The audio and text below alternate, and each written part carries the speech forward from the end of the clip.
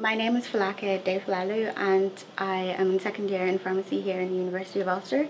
And the reason why I chose to study here was because I had done a pharmacy technician course previously, and that really did help me. It gave me a lot of background knowledge on everything, and I got a lot of placement in hospital and in community, and because of that I wanted to further my studies here to do pharmacy. The practical classes really do help us to put what we've learned so far into practice, especially here in the pharmacy, in the model pharmacy here, and it helps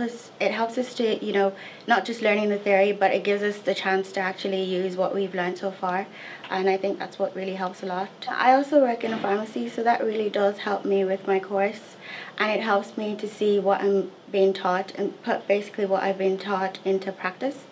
and it really does help me to see day-to-day things and just the simple things that you don't really notice, so the questions patients ask. It really does help that way to prepare yourself to just know, and because the patients themselves really do trust you a lot, so it's great to put what we've learned into practice and kind of understand what we need to know. I'm currently living in halls in Coleraine. It really does help because there's different people in my house at the moment, and we have a girl from Hong Kong, we have a girl from India, we have a girl who's literally from here as well, so it really does help to integrate us, and it just shows like different cultures and different things, like we've been talking about different things, and it does help with the course as well because they're doing different things, so they don't understand what I'm doing and I'm able to explain to them and learn from them as well.